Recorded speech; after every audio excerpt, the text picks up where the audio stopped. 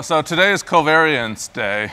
Covariance, it's a long-awaited moment that will let us finally deal with the variance of a sum, for one thing. We said variance is not linear, unlike expectation, but it doesn't mean we don't need ways to deal with the variance of a sum. It just means we need to think harder rather than falsely applying linearity. So on the one hand, covariance is what we need to deal with variance of sums. On the other hand, it's what we need when we want to study two random variables together instead of one. Right? So it's like variance except two of them. So that's why it's called covariance. And so let's define it, do some properties, do some examples. Okay. So first, start with the definition. It's analogous to how we define variance, except now we have an x and a y, right? Because we're looking at joint distributions. Okay, so we have x, we have y. We want their covariance, and we define it like this: covariance of x and y. X and y are any two random variables on the same space. Covariance x, y equals expected value of x minus its mean times y minus its mean.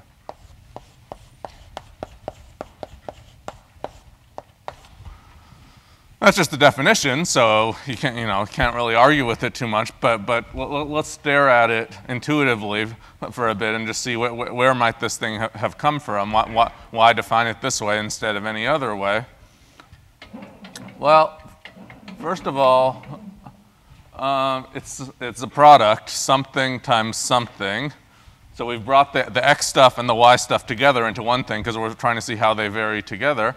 And just, obviously, we all know that a positive number times a positive number is positive, negative times negative is positive, positive times negative is negative. So if it happens to be true that this is x relative to its mean, y relative to its mean. So now imagine drawing a random sample, like suppose we had a lot of IID pairs, x comma y, but the pairs are IID, but within each pair, xi comma yi, they have some joint distribution. They may not be independent. Oh, by the way, we did show before that if they're independent, then you can write this as just e of this times e of this. So this is, we're interested though, what happens if they're not independent? Well, if in that random sample we drew, if most of the time when x is above its mean, then also y is above its mean, then you're going to be getting positive times positive. And if x is below its mean, tends to imply that y is below its mean, you get negative times negative is positive. Okay, so if x, if x being above its mean tends to imply that y is above its mean, and being below, then we'd say that they're positively correlated, right? And vice versa, if it's negatively correlated, if x is above its mean, it doesn't imply that y is below its mean, but it has more of a tendency that y will be below its mean, then we would say they're negatively correlated. And okay, so this is just a measure of that. We'll actually define correlation in a little while, but correlation is a very familiar term to everyone because people talk about correlation all the time. But mathematically, what is correlation? It's defined in terms of covariance, so we'll get to that soon. Okay, so that's just the definition, but just like how for variance we had two different ways to write it. We defined variance as, notice the way we defined variance was expected value of x minus its mean squared. So if we let x equal y, that is just the variance. So that we just proved a theorem already. So I'll just call this properties. The first property to keep in mind is that covariance of x with itself is the variance. Proof is just let x equal y. Oh, that's the definition of variance. So but that's a very useful fact to keep in mind. And secondly, it's symmetric. Covariance xy equals covariance yx. And that's, again, something you can just see immediately. Just swap the x and y, but it's the same thing. So it's immediately true that it's symmetric. That's also a useful fact. And I don't even want to group it into this list. I'll just write right here what's the alternative way to write covariance. This is completely analogous to how we defined variance as this thing, this part squared without that part. But then we quickly showed that we could also write it as e of x squared minus e of x squared, parenthesized the other way. So the analog of that formula, which is a generalization, is that this is e of xy minus e of x e of y. So in general, these two things are not equal. We proved that they are equal if x and y are independent, but in general, they're not equal. Notice that if we let x equal y, like in property 1 here, that's just e of x squared minus e of x squared the other way. So that is just a version of that formula. And the proof of this is just to multiply this out and use linearity. Let's just quickly do that over here, just for practice. We'll just have 4 terms use linearity, so it should be very straightforward. This times this, and so on. So we have e of x. I'm just going to use linearity. The first term, x times y, e of xy, and then minus, and then we do this times this. But notice we're doing e of x times this. This thing is a constant. You can take out the constant, right? So that term would just be e of x, e of y. And then we have another cross term, this one times this one. E of x is just a constant. That comes out. So that's minus another one that looks the same, e of x, e of y. And then the last term is this times this. Again, that's just a constant. E of a constant is the constant. So it's plus that thing again. And so that's all it is. Minus 2 of them plus 1 of them. So it's the same thing. Okay, so that's just an easy application of linearity of expectation. So most of the time, this way is a little bit easier than this for computing covariance. But like with variance, this one has a little more intuitive appeal because it's just saying x relative to its mean, y relative to its mean. But it's the same thing. Okay? So, well, we already have 2 properties. Let's get some more properties of covariance. What if we have the covariance of x with a constant? So I'm letting y equal a constant c. So here, y is c. The expected value of a constant, c is c. That's just 0. So it's immediately just 0 just from the definition, if c is a constant. Similarly, we could have, by symmetry, we could have covariance of c with x. Right? I just happened to write it on this side, but it's symmetric. So if c is a constant. Okay, now what if we multiplied by a constant instead of just having a constant there? So if we had, let's say, the covariance of cx with y, let's just use this one. To compute this, all we have to do is replace x by c times x. C comes out, so c just comes out of the whole thing.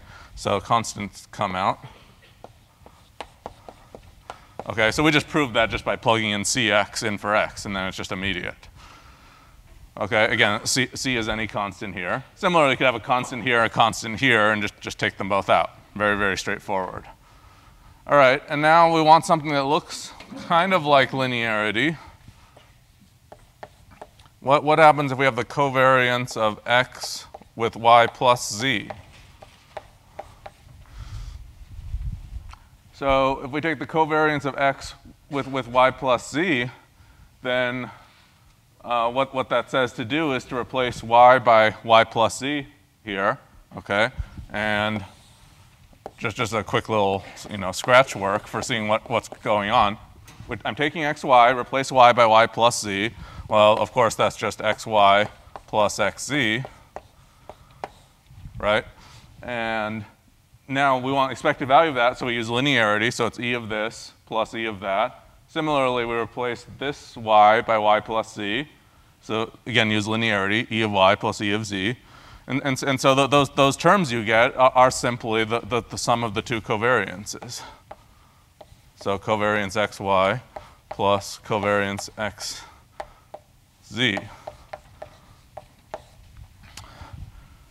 Just write down the 4 terms you get, and you've just added the 2 covariances. So again, all of these things are basically immediate. I'm not writing out long proofs for these because all of these things are immediate from plugging into the definition either this definition or this equivalent, plug into either one, and use linearity of expectation, and all of these follow immediately.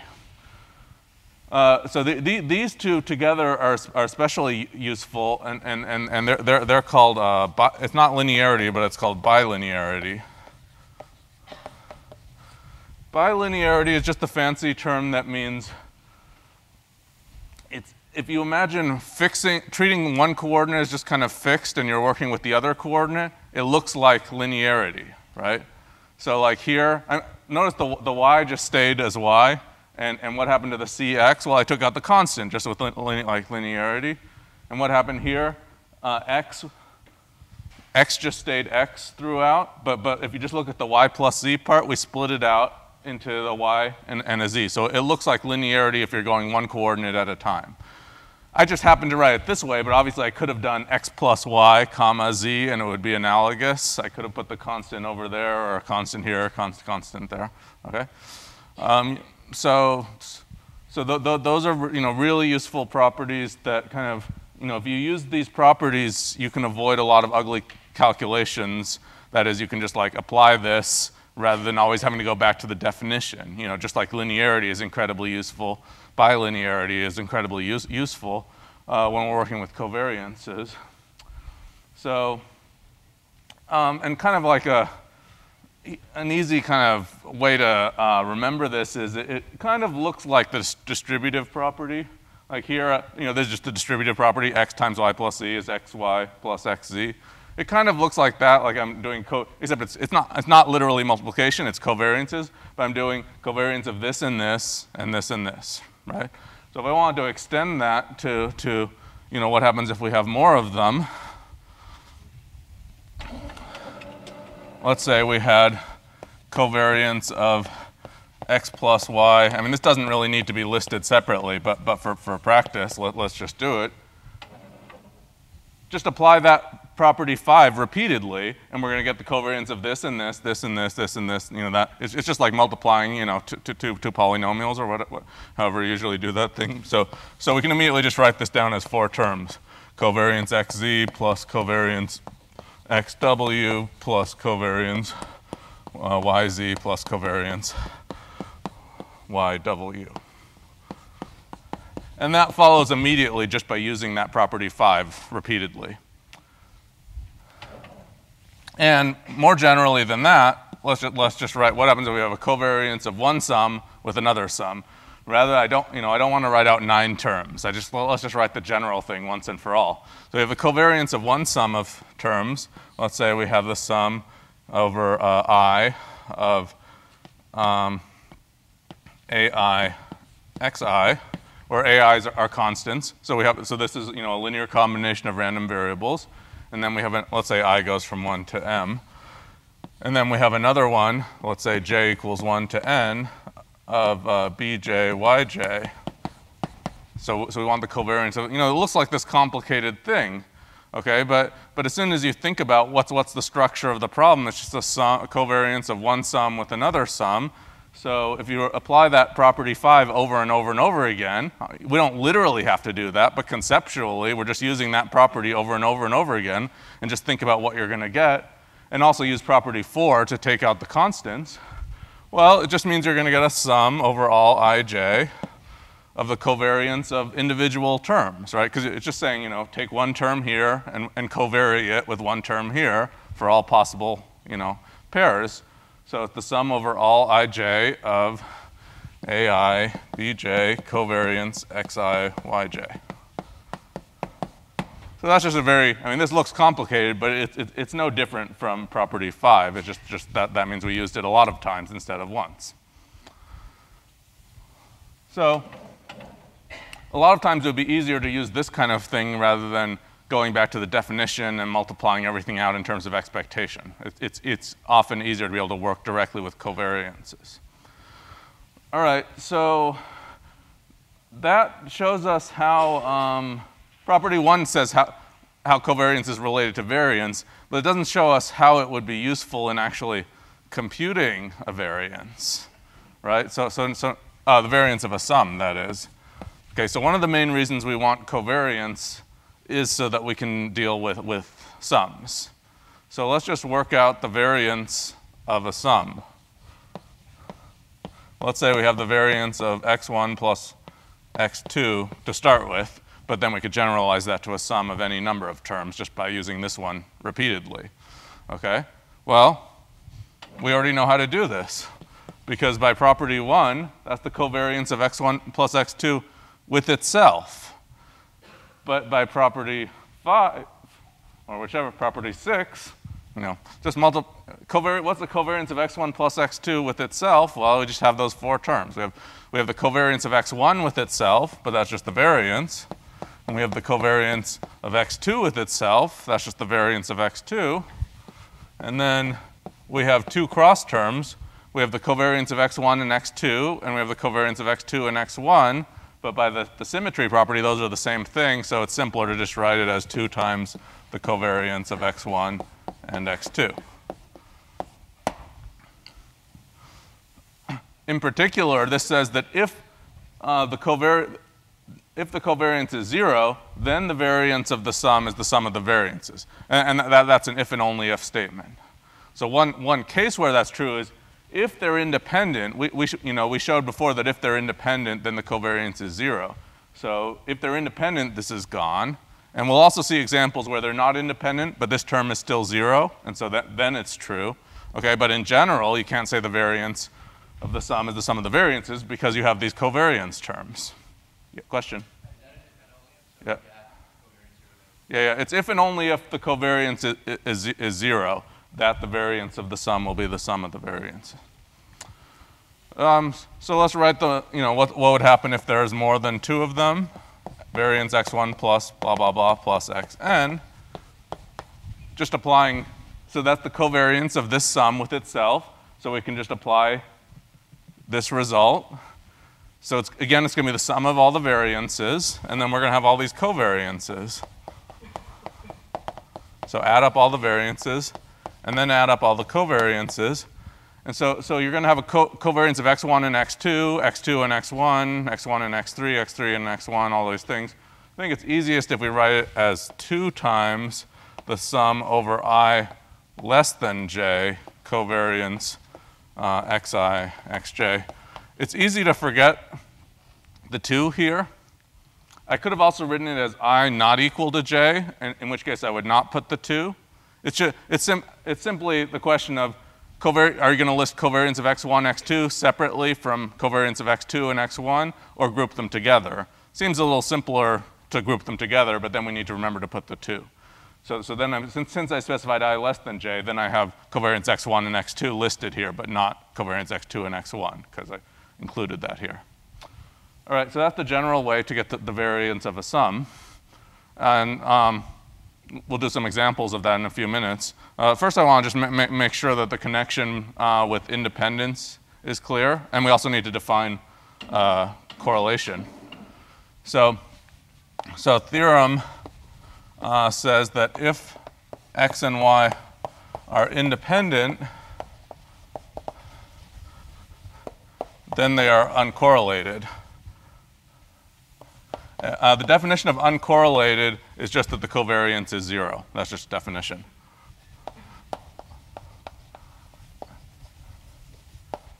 I.e., covariance equals 0.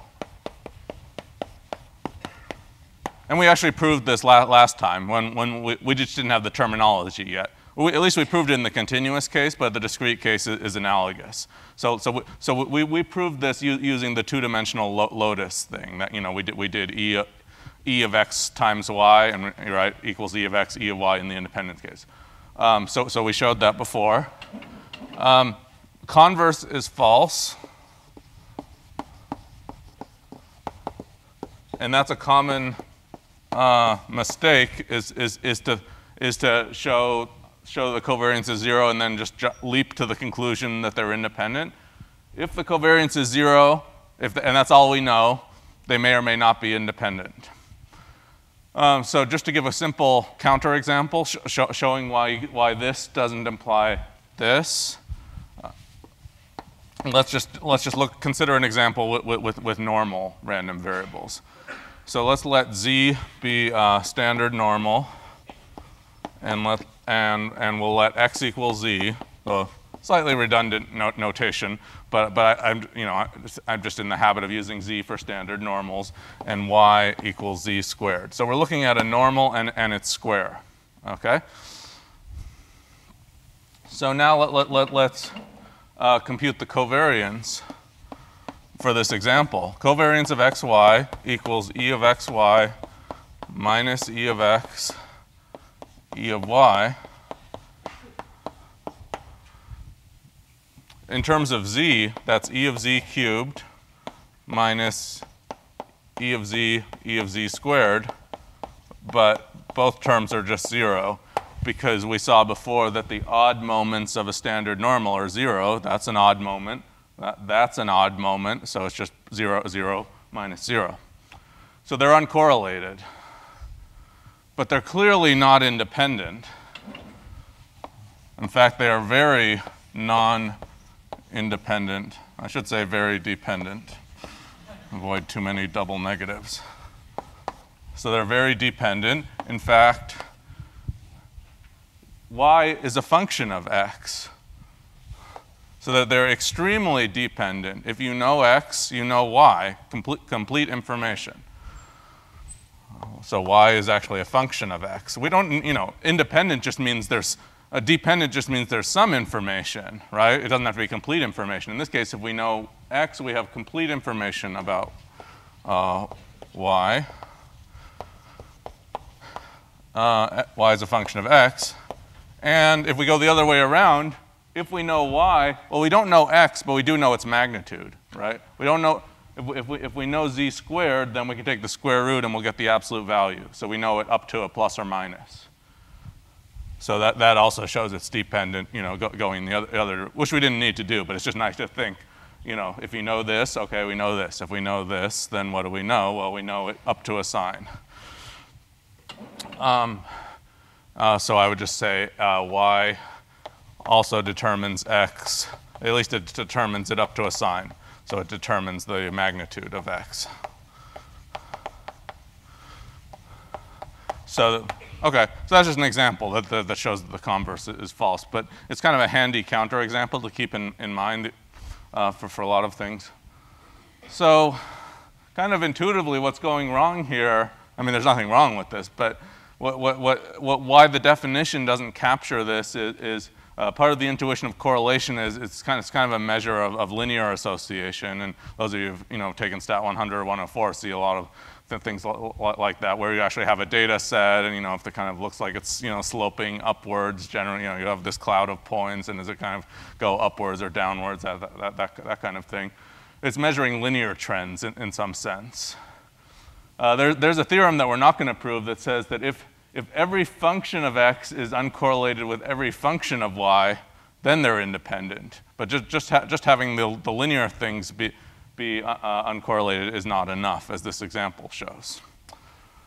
Okay, because here they have this quadratic relationship, but there's no linear relationship. That's kind of the intuition on that. All right, so let's also define correlation, and then I'll do some examples for how do you use this to compute the variance of things that we did not already know the variance for. Okay, so once we have covariance, which we do, correlation is easy to define, and I'll tell you some of the intuition as well as what's the math. So here's the definition of correlation. You can think of it as just a standardized version of covariance. So correlation, which you either write as COR or usually I write it as CORR, just because R's tend to look like V's sometimes if you're writing too fast. Correlation of x and y. Usually it's defined this way as the covariance, and then we divide by the product of the standard deviations. Remember, standard deviation is just the square root of variance. So take the covariance, divide by the square root of the product of the variances. That's the usual definition. I actually would prefer to define it a different way, and I'll show you why these are equivalent. I would prefer to define it as the covariance of x. Remember standardization? If we have any normal, we subtract the mean, divide by the standard deviation, that gives us standard normal. So that's called standardization. Now here I'm not assuming anything is normal, but the same standardization makes sense, that we take x, we subtract its mean, we divide by its standard deviation, and then we do the same thing with y. So we've standardized both x and y, and we take their covariance. So correlation means standardize them first, then take the covariance. The reason that this is a useful thing to do is that covariance kind of has an annoying property as far as interpretation in terms of like units and things like that. Like if you imagine that x and y are distances, right? They're random variables, but they're they're representing a distance quantity, okay? And if you measured x and y in nanometers, and then someone else working on the same problem measures them in light years instead of nanometers, it's going to get extremely different answers. So if I just tell you, well, the covariance between my x and y is 42, what does that tell you? You have to think really hard about what are the units, what's going on, and is 42 a big number or a small number, right? I mean, it's the answer to life, the universe, and everything, but is it a big number or a small number? I don't know, because the units thing. This is a dimensionless quantity. Dimensionless just basically means unitless. So if x was measured in nanometers and you're subtracting off nanometers, that's still nanometers. Standard deviation, remember, that's why we define standard deviation also. Standard deviation has a square root in it, so mathematically it's pretty annoying to deal with these square roots. Mathematically it's nicer to work with variance, but intuitively the variance would be in nanometers squared. Now we're back to nanometers. Divide nanometers by nanometers, we'll get a dimensionless quantity. So that's a major advantage of this. And I guess I should tell you briefly, why is this thing the same as this? Well, you should kind of just think about those properties. I'll just say this kind of quickly. First of all, subtracting the mean, that's just adding a constant. That's not going to affect the covariance at all. So I could have left this out, but it's just useful to think of standardizing, because this standardization, what it does is it takes x, which could have any mean and any variance, and it makes it have mean 0 and variance 1. That's why it's called standardization. The part that's affecting what's going on is the standard deviation, but from one of those properties we wrote, we can just pull out the standard deviations, and we would get exactly that. So they're exactly the same thing. I just think this one's a little more intuitive to think about. Okay, so one quick theorem about correlation. Correlation can never equal 42. More generally, correlation is always between -1 and 1.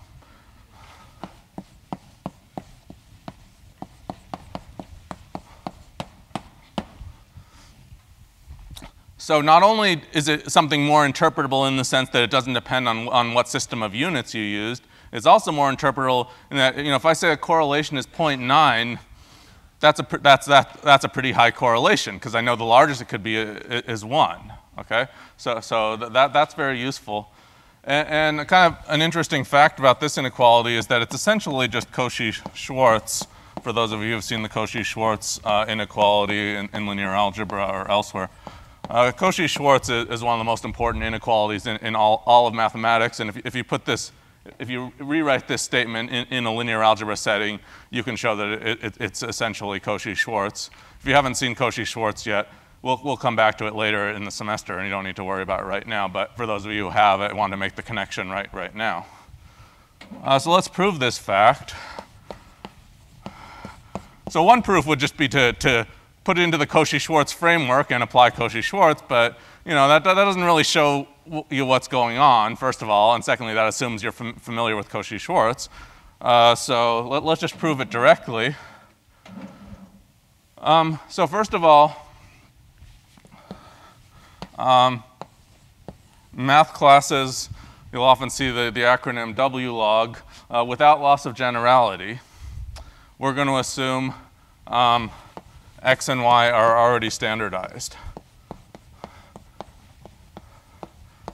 if they're not already standardized, so we're trying to prove this inequality.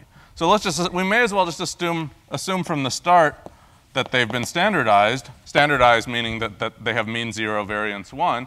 Because if they weren't standardized, well, I could just make up some new notation like x tilde, y tilde for the standardized ones. But this says that the correlation will be the same anyway, so we may as well assume that they're already standardized. All right, so now let's just compute the variance. This is actually good practice with that property 7 there. Let's compute the variance of x plus y. Well, that's the variance of x plus the variance of y plus 2 times the covariance of x and y. And for some reason, statisticians often like to call the correlation rho. So I'll follow that trend. Correlation of x and y, there's just notation. Let's just name it rho. All right, so that's the variance. But I assume they were standardized. So this is 1 plus 1. And if they're standardized already, then the covariance is the correlation because they're standardized. So that's just 1 plus 1 plus 2 rho. So that's really just 2 plus 2 rho. Right? On the other hand, we could look at the variance of the difference. Again, that's good practice with variances of sums and differences.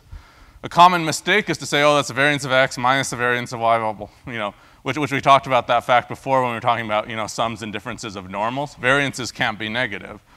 So think of this not as x minus y, think of this as x plus minus y. So it still adds variance x plus variance y. Now we subtract. Just check this from, it's the covariance of x minus y with itself. So we have a minus on the covariance part, but not on these variance terms. So that's just 2 minus 2 rho. Okay, well, we're running out of space on this board. Well, that's actually the end of the proof because variance is non-negative. So these two inequalities say that rho is between minus 1 and 1. All right, so that shows the correlation is always between minus 1 and 1. And so, in general, it's easier to work with covariances than correlations, but correlations are more intuitive and it's, standardized and everything is between minus 1 and 1. Okay, so I wanted to for the rest of the time, do some examples with this thing, and also with computing covariances for certain problems we might be interested in. So let's talk about the multinomial, because we were talking about that last time. And now we actually have the tools to deal with the covariances within a multinomial.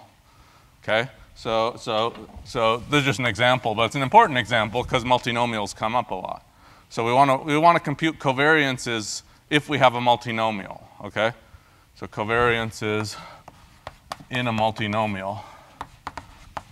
That is, this multinomial is this vector, right? It's how many people are in category 1, how many people are in category 2, and so on. So you could take any two of those counts of how many people are in category 1, how many people are in category 5, and compute the covariance of those things, right? That's a very natural thing to look at. And I actually know 4 or 5 ways to derive this, and I really like this example. So I'll probably come back to this later with some of the other methods, but for now, let's just do one method, okay? So we have this multinomial. So we have this vector. Using the notation from last time, we have k different categories, and xj is the number of people or objects in the jth category. And this is multinomial. N, that there are n objects or people, and the probabilities are given by some vector p. That just gives the probabilities for each category. Okay, and we want to find the covariance of xi with xj for all I and j. Right? So first of all, let's consider the case I equals j. then we just have the covariance of xi with itself, and we know that that's just the variance of xi. And last time we talked about the fact that if we just look at one, define success to be being in category I, we just have a binomial. So for this, we just use the variance of the binomial, npi 1 minus pi. So that's easy. The more interesting part is what happens if I is not equal to j.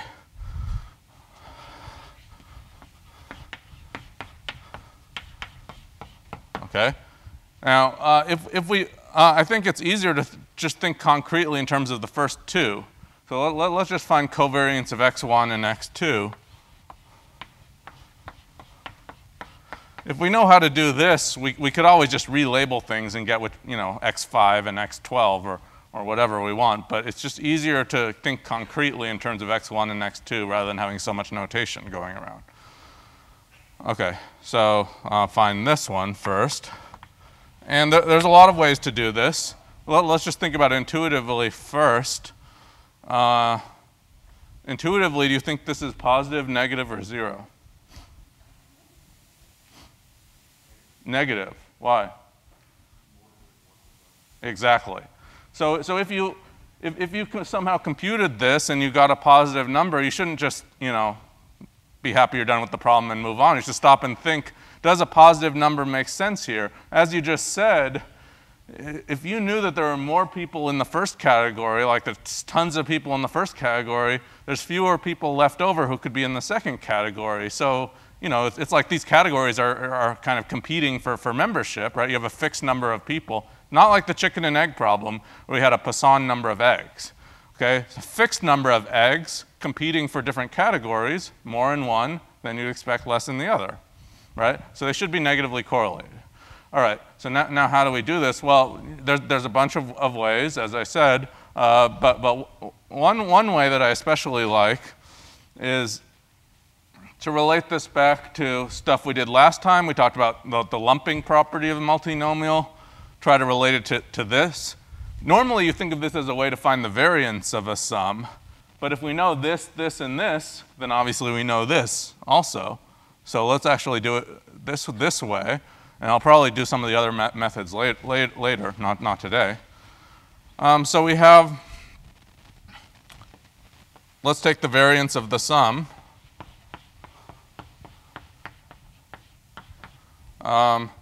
Let's call this thing C, just to have some notation. So we're trying to solve for C. Okay, so we have the variance of the sum equals the sum of the variances. Now the variance of x1 is np1 1 minus p1, and the variance of x2 is np2 1 minus p2, and then it's plus twice the covariance, but I just named the covariance C just to have a simple name for it, so it's plus 2c. So the only thing we want to solve for this, the only thing left that we haven't gotten is this, but then that variance of x1 plus x2 follows immediately from what I was talking about last time with the lumping property. This just says merge the first two categories together into one bigger category. Okay, if we do that, it's still binomial, right? Now we're defining success to mean being a member of category 1 or category 2. Still binomial, so we can immediately write down that that's, well, n. Now the probability of success is p1 plus p2, 1 minus p1 plus p2. So now we know everything in this equation except C. Just solve for C, multiply things out, factor it, however you want, just do the algebra.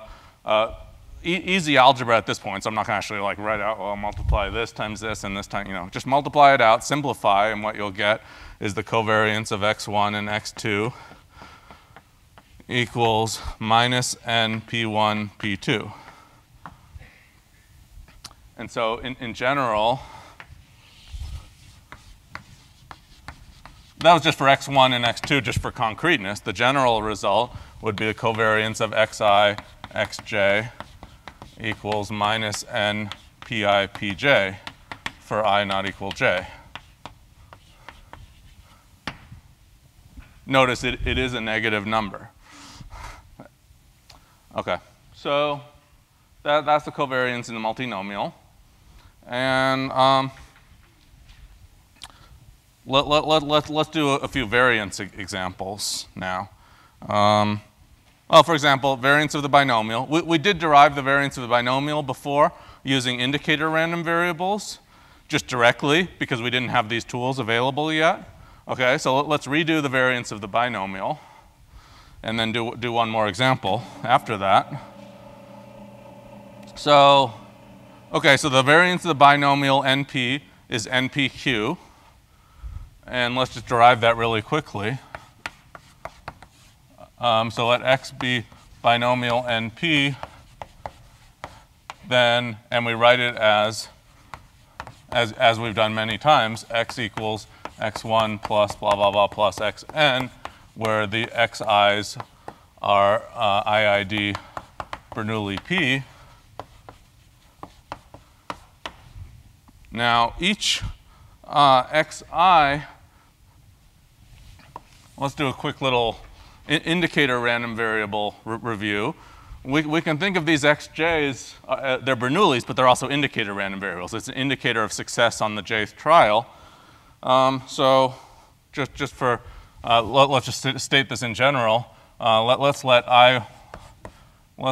capital I and capital J, well, let's say let I sub A be indicator random variable for event A. Just in general. A is any event, I sub A is its indicator random variable. Indicator RV of event A. Okay, so just a couple quick, simple facts about indicator random variables. What's I sub A squared? It's just I sub A, because you're squaring 0 or 1. Similarly, I sub A cubed equals I sub A, and you can generalize this to other powers if you want. It's 0 or 1. This is a very, very, very simple fact, but I've seen it get overlooked many times, so I'm emphasizing it now. Take any positive power, nothing happens because it's 0 or 1. Very easy. Okay, now let's look at something else. IA times IB, where A and B are both events. How would you write that as one indicator random variable? Intersection. Extremely useful, simple fact, but often gets overlooked. Product of these indicators, well, it's 0 or 1 times 0 or 1. That's going to be 0 or 1. It's going to be 1 if and only if both of those are 1. That's the definition of intersection. So that's immediately true. Very useful fact. Okay, now coming back to this binomial, if we want the variance of xj,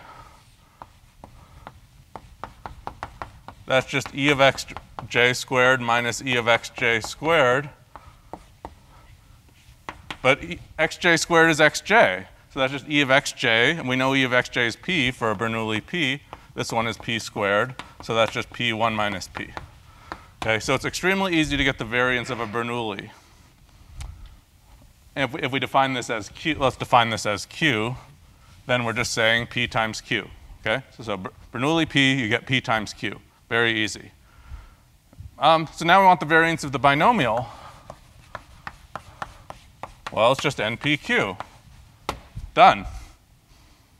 Because you're adding up n of them. They're independent for the binomial. We have independent Bernoulli trials. So just to write out a little bit more, covariance of xi, xj equals 0 for I not equal j because they're independent. They're not only uncorrelated, they're independent. So we don't have any covariance terms, so we just add up the variances, n times this, npq. All right, so now you can do the variance of a binomial in your head. You know, you don't need to memorize this. It's just n times the variance of one of these Bernoullis. Okay, so that's easy. Let's talk about a more complicated one, though. Hypergeometric. So let x be hypergeometric with parameters w, b, n, which we interpret as saying we have a jar that has w white balls, B black balls, we take a sample of size n, and we want the distribution of the number of white balls in the sample. Well, again, we can decompose it in terms of indicator random variables. So xj equals 1 if the, imagine, we can interpret this as drawing balls from the jar one at a time without replacement. We'd get a binomial if we did with replacement, but hypergeometric would be without replacement. Take the balls one at a time, and we just say 1 if the jth ball is white, 0 otherwise. The problem, the reason it's more difficult than this is that these are dependent indicator random variables because it's without replacement. So if we write this thing out, variance of x equals, so we're going to write out, all these variance terms and all of these covariance terms. Sounds like it's going to be a nightmare, okay? But there are some symmetries that we can take advantage of. First of all, we have the sum of all the variances, so we're going to use some symmetries here to make life easier. This goes back to a homework problem about, I'll talk a little bit more about. Variance of x is n times the variance of x1, because you can think of x, let's say we're looking at x times x7, that's saying the seventh ball, like on the homework, where problem where you pick two balls, and a lot of students, we're struggling somewhat with the fact that to consider the second ball, don't you need to have considered the first ball, okay? But when we're just looking at like x7, that depends on the seventh ball, we're imagining it before we've done anything, okay? Now the seventh ball is equally likely to be any of the balls, right? Because there isn't like some balls like to be chosen seventh and other ones don't, right? It's completely symmetrical. So this is just n times the variance of x1. Similarly, for all the covariance terms, 2 times, and then there are n choose 2 of these covariance terms, but we may as well just consider the covariance of x1 and x2. Symmetry. So you should think through to make sure you see why does symmetry hold here. For the first ball, I mean, variance of x1, that we just get, using a Bernoulli, right? So that's easy to get. But let's think a little bit about the covariance of x1 and x2. So this part we already know. This we now know if we see the symmetry or not. But you should make sure you see the symmetry in this problem, because if there's symmetry, you want to take advantage of it. And if there isn't symmetry, you don't want to falsely assume it. So you have to be very careful about that. Symmetry is powerful but dangerous. All right, let's quickly get covariance of x1 and x2. Well, that's e of x1, x2 minus e of x1, e of x2. E of x1, x2, let's do the second term first. That's easy. That's just the probability, fundamental bridge. The probability that the first ball is white times the probability that the second one is white, but both of those are w over w plus b. Okay, now for this term, e of x1, x2, let's use the fact here that the product of two indicator random variables is the indicator of the intersection. So this event here, it's expected I have an indicator, fundamental bridge, that's the probability that the first two balls are both white. Well, the first ball has probably w over w plus b, and then the second ball being white, given that the first ball is white, is w minus 1 over w plus b minus 1. So then we have the covariance. So we know this thing, we know this thing. So at this point, we can just do some algebra and simplify everything together. I'll clean this up next time and give the final answer, but at this point, we know the answer. It's just algebra. Okay, so see you on Friday.